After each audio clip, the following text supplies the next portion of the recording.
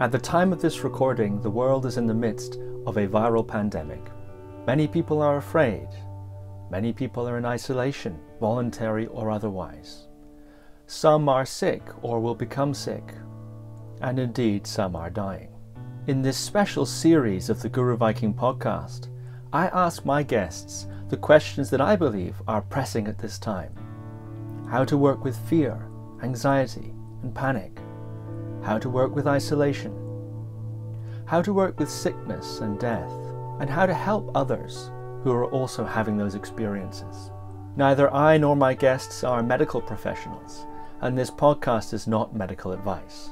Fear, sickness, and death are perennial human experiences, and it's my hope that these episodes will be of use not only to those who are being affected now by this situation, but also of use to others beyond it. So Dhammarato, thank you for joining me for this very special series of podcasts. Many people are worried and experiencing fear or even panic. What would you say to someone who came to you and said, Dhammarato, I'm afraid or I'm panicking? I don't know of anyone who does come to me without saying that it looks like that everybody's in a state of panic, only now they're more acutely aware of it. That now they've got a reason or something to sort of pinpoint it to. They've got a name for it now. But many people were in a state of panic before they ever heard of COVID-19. And so now they're just taking the panic, building it up to where it's almost throat-wrenching, putting a name on it,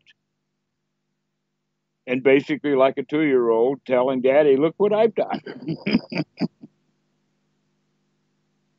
So that's kind of the humorous way of looking at it, that yes, in fact, all of that is created in one's own mind. And that there's a lot of wisdom going on. It's leaking out sometimes in spite of Donald Trump. It's getting out. People are figuring out what's real about it, what's not real, looking at what the dangers are, and they're acting wisely. One of the ways that it might not be good for the economy, but it's really good for everyone to take a week off or 2 weeks off, just an excuse to take a couple of weeks off and let the whole economy just shut down for a while is a really good thing. We don't even need coronavirus as an excuse to do it, but that's where we work. That's how we are. It would be so. In that regard, the first thing that people should do is actually take the 2 weeks off. Really. Including taking 2 weeks off from our worries and our anxieties. And get away from it all, literally. Get away from not only the physical possibility of catching the virus itself, but take ourselves away from thinking about it. That we don't spend any time with it. That it's worth researching and looking into so that we know that we're doing the right thing. And then after that, let's not keep trying to figure out what we need to do.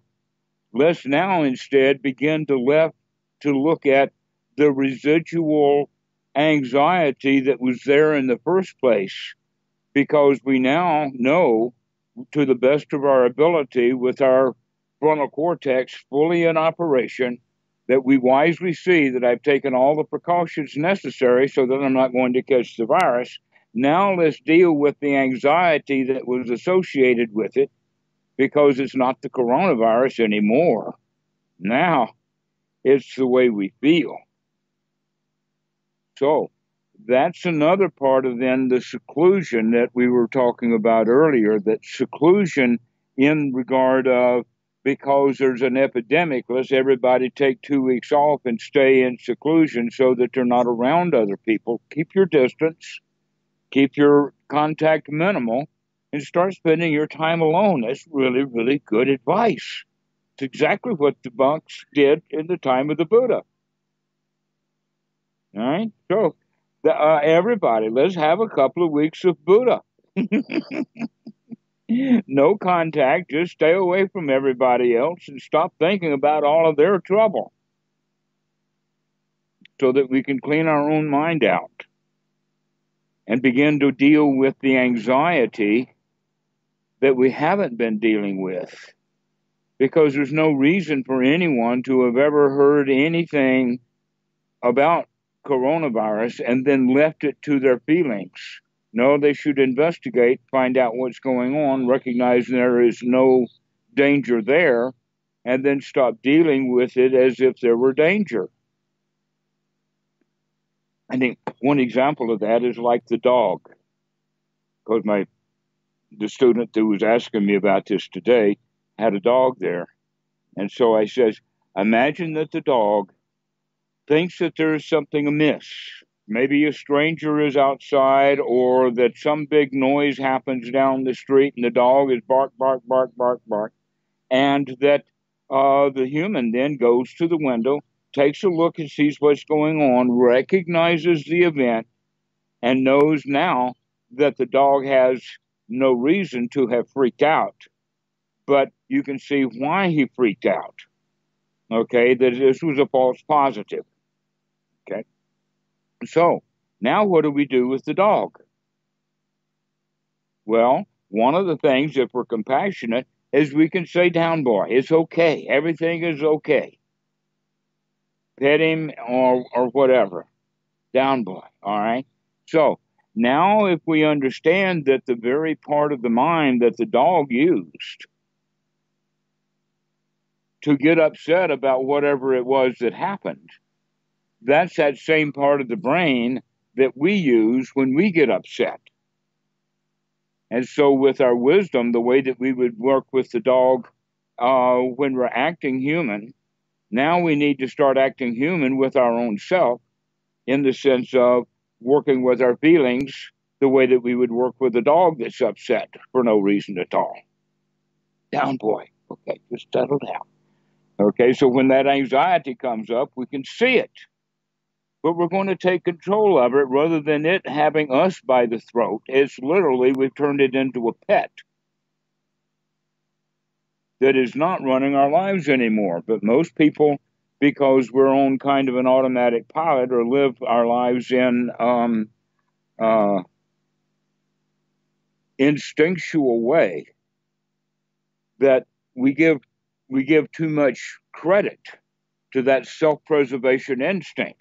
So that self-preservation instinct pops into gear, fires up, and roars to life, sometimes on false pretenses.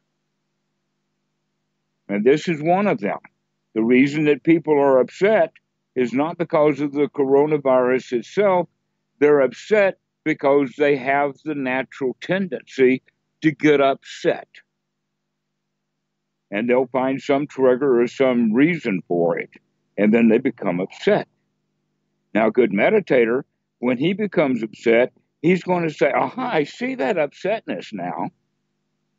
Let me check to make sure that everything is okay. Let me do the research I need to do, if it's about coronavirus or whatever, and then we know what we need to know, and we do what we need to do to protect ourselves. And if it's needed for you to get a full-blown zoot suit that looks something like an antivirus version of a beekeeper's costume, but whatever it is that you need to get together so that you feel safe, after you get it that far, so that you now have all of the stuff that you need to feel safe, go ahead and feel safe. And that's the secret that it takes. You find out whatever it is for you that's going to give you the satisfaction that you've done what you need to do to protect yourself. And now let that be the winner of your heart, so that you feel now very secure rather than nerves. So that you don't call a teacher and say, oh, I stopped practicing meditation because I was so nervous. Oh, no, you're actually practicing meditation when you actually see the nervousness. That's practice. Congratulations for practicing well. You can see this nervousness. So it's possibly a way is to think of it as an attitudinal change.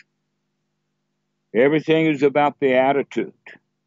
Is there a practice you'd recommend, or a practice strategy that you'd recommend to turn the mind from fear to a different sort of emotion? You've already discussed there this idea of talking to that part of the body like you'd soothe a dog who is agitated by somebody walking past the front door. I mean, that sounds like that sounds like a meditation technique to me. Would that be the main advice then from a technique point of view? Yes, you can in fact change the concept around a little bit and then fit it right into the practice of Anapanasati. That this is in fact part of the way, and that after sati, after you wake up, part of that investigation quality also now is gladdening the mind. So we're talking about step 9 of Anapanasati and step 10 of Anapanasati. That's basically all we've been talking about. But then there's other aspects of Anapanasati that puts together a fuller practice. But basically it is if we can come to the point of seeing whatever it is, then we can gladden the mind to the point of taking control over it. In other words, it's no longer our boss. Now we become its boss. I love this example. Everybody is an emperor of their own pile of dirt. Okay? It's just true. Everybody's an emperor of their own pile of dirt. The question is, are you buried half under it? Are you completely buried under your pile of dirt? Or are you sitting happily on top of your own world? And it's all about an attitude. And the attitude that normally people have is the kind of attitude then of a loser that has some reason to worry and be anxious about coronavirus, even beyond the intelligence part that shows them you've already done everything that needs to be done. People around the world are falling sick or may fall sick. What would you say to someone who came to you and said, Dhammarato, I've just been diagnosed with the sickness, or Dhammarato, indeed, I have fallen sick, I am sick? Okay. I would say to them, if you can get tested for coronavirus, then do. Find out for sure that it's coronavirus or not. Because most people who have the coronavirus-like symptoms don't actually have that particular strain of it. It's got some quite unique characteristics. And if you can get tested, then do so. But in all cases, stay even more so isolated. You've got a real good reason now to stay in seclusion. But now you've also got an additional item of mindfulness to take care of. And that is the sick body. And that it's really good to work with, to nurture, to care for, and to pay attention to this sick body as if now that's the object of meditation. Whereas before, anxiety. Before that, it was coronavirus. I got to find out about it. Now that I know, I've taken all the precautions. I'm sick anyway. Now I got to find out, is that it or not?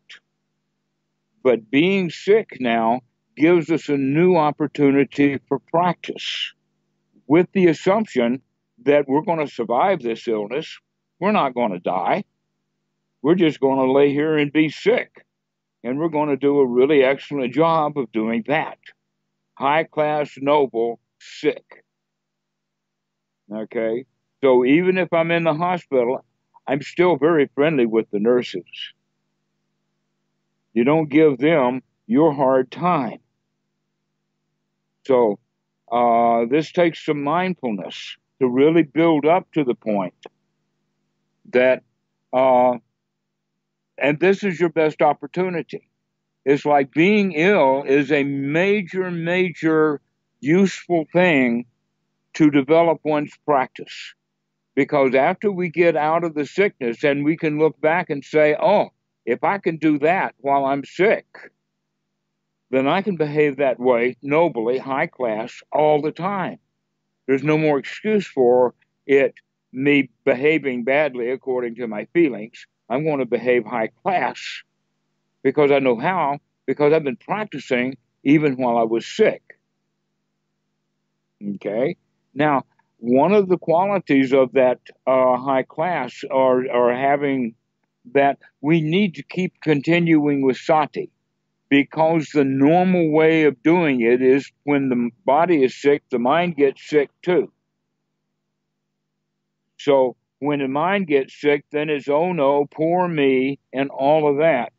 So we begin to feel bad. And when I say feel bad, it's not just that the body is distressed and feeling bad. It's also the feelings themselves that are bad, that we almost give ourselves a pity party, literally.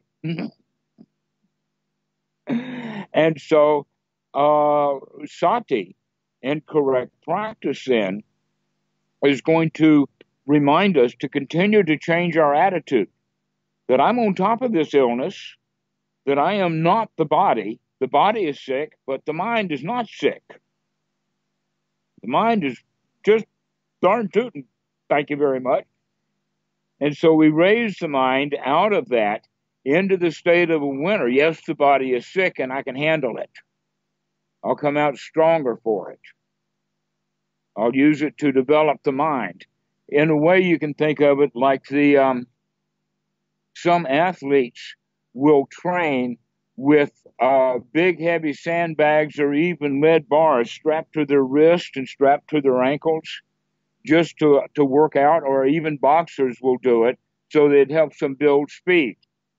Because if they could get their arms with these hindrances in there and get it up and going to full speed, then when they take these hindrances off, now we can go even faster. It's just a natural way of building things up. So we can think of illness as, okay, now I've got a new burden. I've got a new tool that I've got to work with, because the only other choice is to feel bad, right? So let's go ahead and practice, and we practice every time we remember to practice, because the natural tendency is to go back into poor me. So by practicing correctly, including Anapanasati, which we'll get to in a moment, this actually will lessen the illness. We don't feel quite so bad. We're much more like being walking wounded than we are bedridden, just mentally. And so we pull ourselves out of it. It really is an attitude change. And this has a lot to do with how the placebo effect works. You know what I mean by placebo? Yes, the effect of the mind on the body. Right, and that in medical trials with new pills and whatnot, they generally use it at the level of 28%. In other words, if they have a control group, and the group that they give it to, if they don't see something like much better than 30%, then this drug has no value. And that, in fact, they have found ways of driving that percentage rate quite high for placebos. And one of the ways of doing it is have the people in the trial actually crawl into a bed in a hospital with a hospital gown hooked up to all of the hospital equipment, including the drip. And then the doctor comes in and he says, I'm going to put this little stuff in there as a new trial medicine, and I'm going to monitor you very closely. And he didn't put nothing in there, right? But he's fooled them now, and they're part of the placebo. And that kind of placebo goes up to about 46, 47%. The rest of them, the rest of the mind, because the mind is divided on this. Is this real or not? Okay? We can actually use that to an advantage, because we can come to the conclusion beyond a doubt that I'm going to be okay with this illness. I'm going to survive this. And even if I don't, I'll die happily. And we can talk about that, but before we die, one of the things that can happen is that we can, with the coronavirus and other things, in fact, even the Spanish flu of 1918 was all about pneumonia. Now, pneumonia is not the cause of death, but it is the last thing that happens, in the sense that the lungs get full of moisture and all kinds of other crap that's not being breathed out very well, because the individual is not breathing very well, and there's a whole lot of reasons for that. One of the main things, in fact, I know of at least one case individually, that this woman died from pneumonia, and she stopped breathing simply because the doctors wouldn't take her off the morphine. They would rather make her comfortable, and she stopped breathing because she didn't have, and nobody was there saying, Grandma, looking her in the face, waking her up and say, Grandma, take a deep breath, breathe. If your sickness gets to the point, and it doesn't even matter now if you're really, really sick to the point of death, that is coronavirus or not, that's old news. The new news is, if I'm close to death, what do I need to do to live moment by moment? And again, the answer is, let's go back to step one of Anapanasati. Let's make sure that the last effort that I put in life is taking one more breath. Just one more. Keep going. Okay, so every time that we do that, if it's pneumonia for sure, then that pneumonia will, in fact, start to dissipate. One thing that we do know, and that is that the body temperature is higher than the air temperature in almost all cases. In the desert, not so, but that's a different story, because the same thing is different there. In the air is completely empty of water.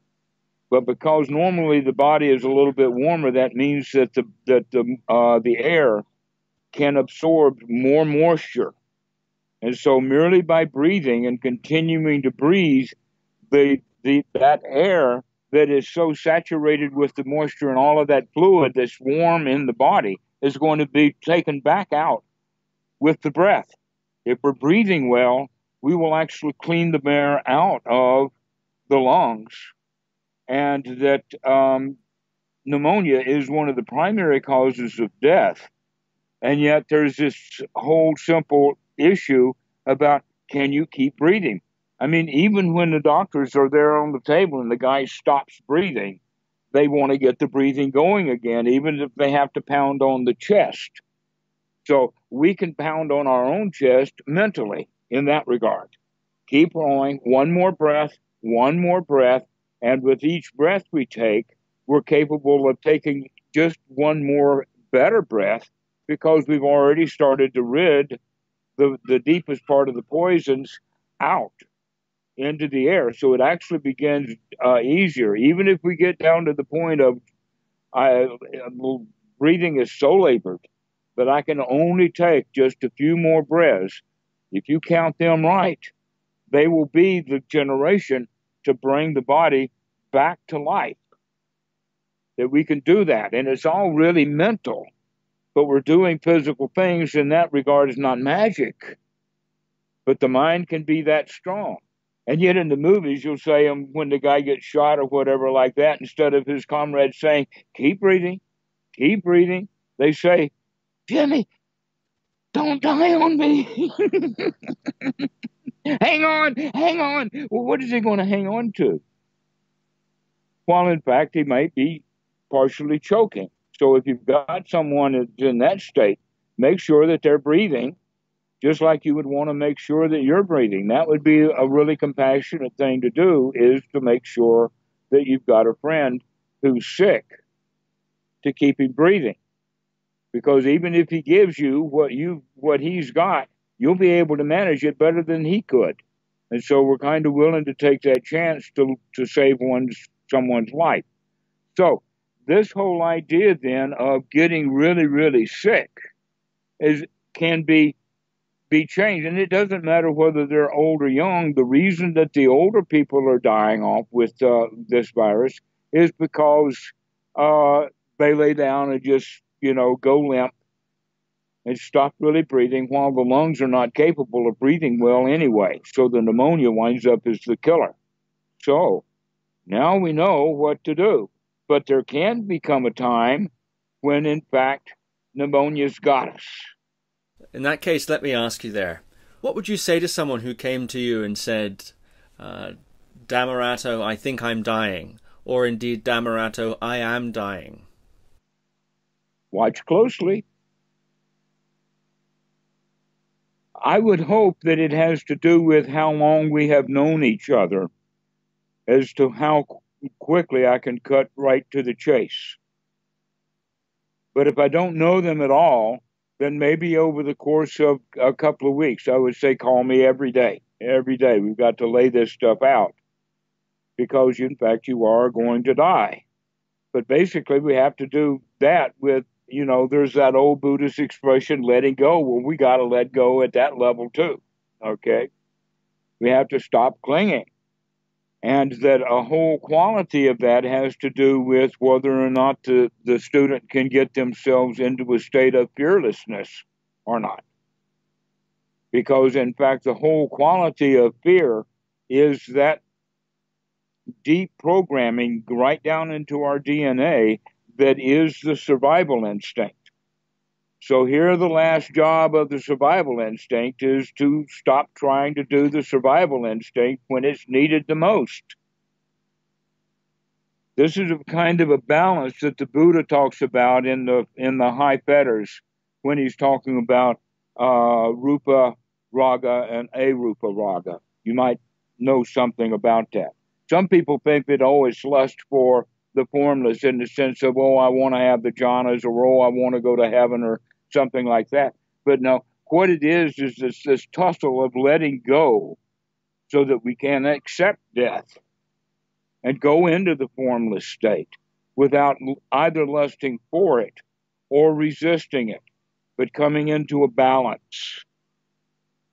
And that balance is then that letting go. So in that regard, I would say, when we come to that point of saying, one more breath, and then the answer is, no, there's not even one breath left, then I would say the next thought would be, how about a smile?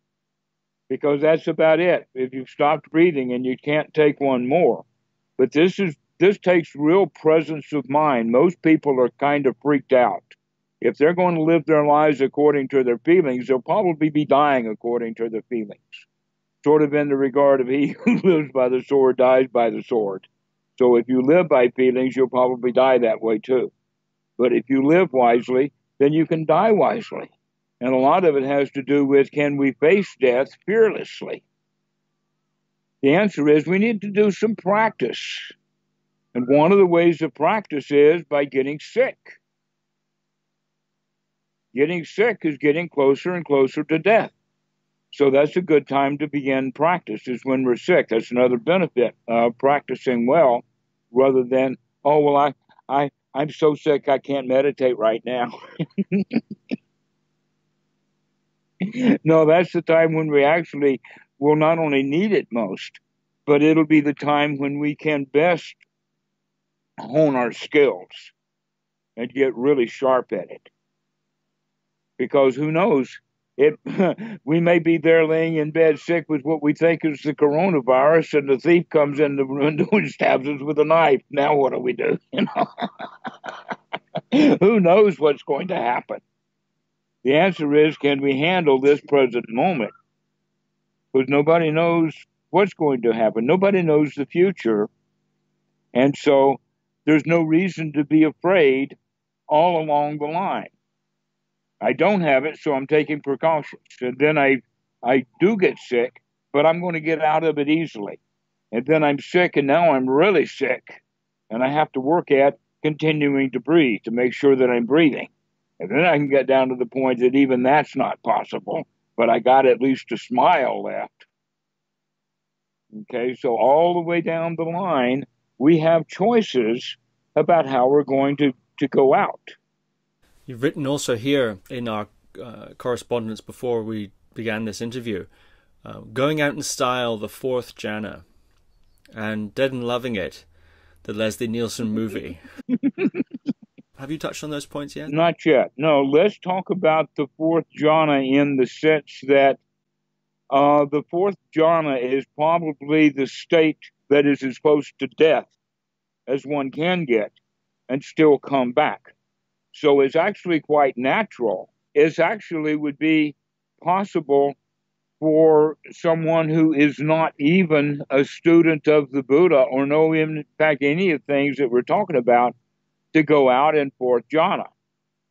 That would be, and some people actually would prefer that, like I would rather die in my sleep. Well, that's basically what's happening, is that their mind passes through the fourth jhana into death itself. So we can understand now that the Buddha himself actually went through the sequence from the first the jhana to the fourth jhana, and then back from the fourth back up to the first, talked to them about it, and then came back down into the fourth jhana and then died in that jhana. That's the best way to go out. So they were actually pointing out that, yes, that's the most noble way of dying. But the Buddha's nobility was really high class because he was conscious and capable of doing that, even though it is very evident that he did not die of an illness that had anything to do with the lungs. That it was, he was poisoned. Now, some people will say that he was probably intentionally poisoned, but actually, no, it took him 3 days to die. If someone is intentionally poisoned, they're generally going to be out pretty quick. But the Buddha took 3 days to die, so more than likely, he was just, the whole body was collapsing in the residue of the poison that was in the food that he had eaten. Don't know any more about it than that, other than those kind of facts. But at that last time was this intentional pointing out that if we really let go and pass, we can do that so easily to where most people really choke up, in the sense that I don't want to die. And so they're clinging to that very last moment. Now, in some systems of belief in Buddhism, that very, very last thought is an extraordinarily important point about how one is reborn. And so whether you actually believe in rebirth or not, that whole issue about that very last mind moment still does not lose its significance. That a good Dhamma dude, he should think about, what's it going to be like? I'm only going to get to die once. Let me really be there for it. Let's plan on this, dude.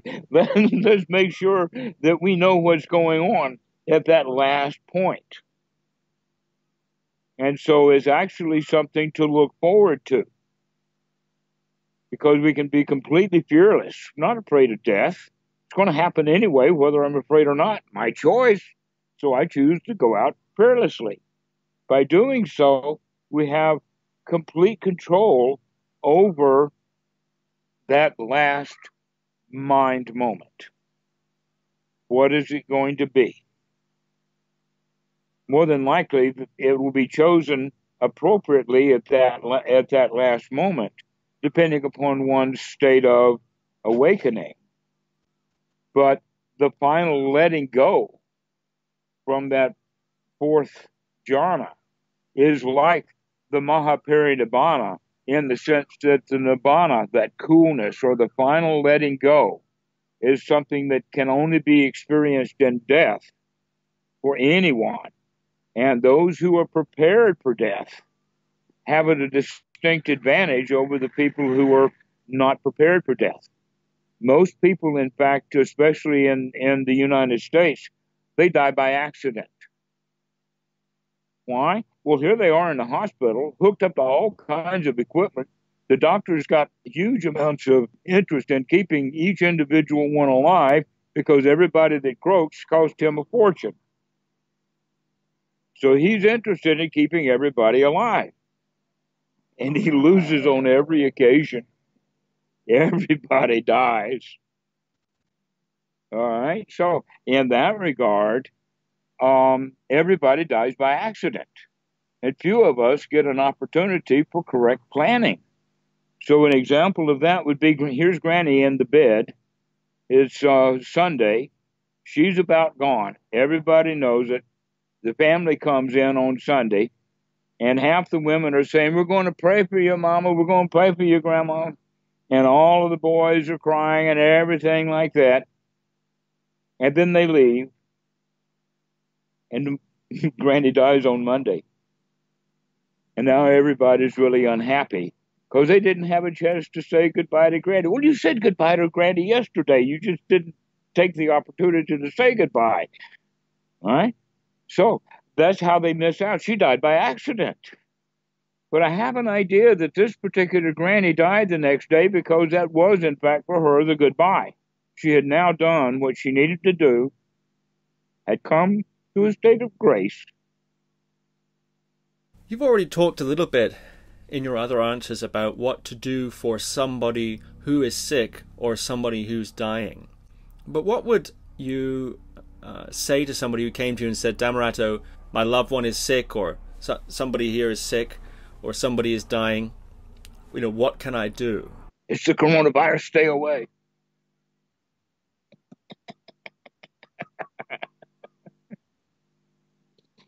Or maybe not. It depends in that regard to where is this an elderly person? What is it that they have? Have you been tested, both of you? Do you know what you're talking about? So we have to actually bring some wisdom into it to figure out what's really going on. Because in most cases, it's probably not going to be the coronavirus. It's going to be the flu. But people die from the flu also. What I heard the statistics, 30,000 a year? All because they just don't breathe. And so that would be the issue that would get started in that is that how much of a control do you have to keep your friend well oxygenated?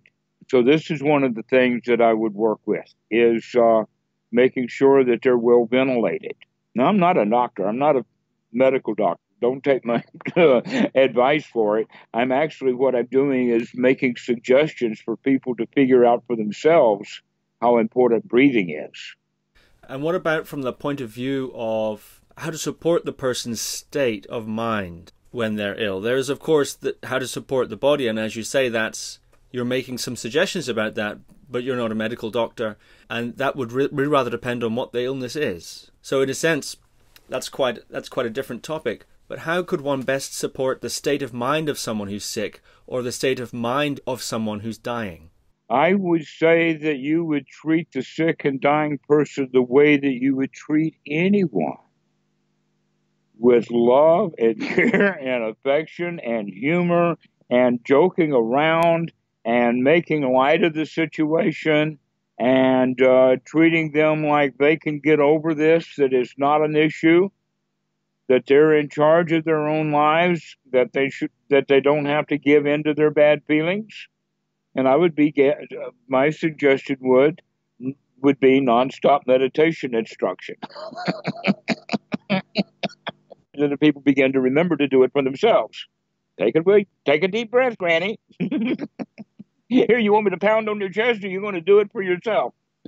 So that would be the way to handle that, making sure that the wisdom that the individual Dhamma dude has been collecting is valuable, and it's valuable for anyone at any time, but it's especially valuable when people need it the most.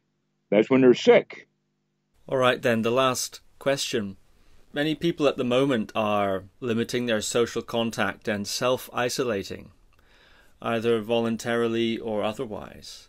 What advice do you have for those who have found themselves in extended seclusion? Enjoy. Wow, what an opportunity. That's almost as good as getting locked in the isolation ward at a prison. They call it solitary confinement, It's supposed to be a punishment. And an occasional Buddha walks out.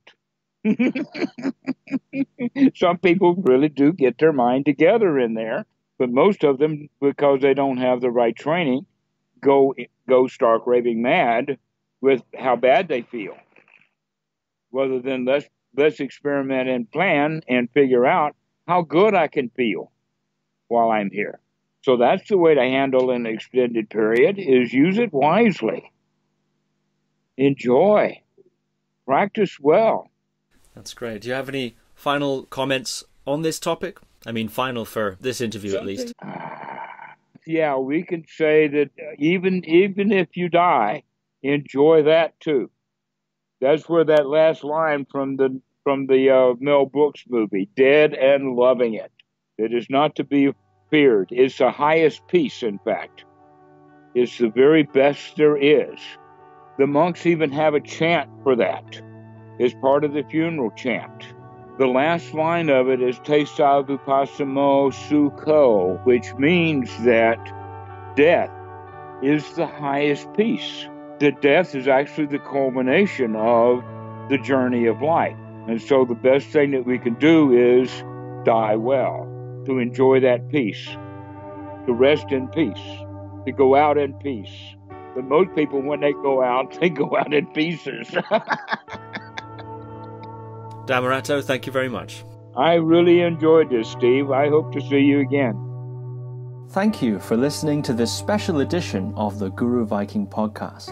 For more information and more episodes in this series, visit www.guruviking.com.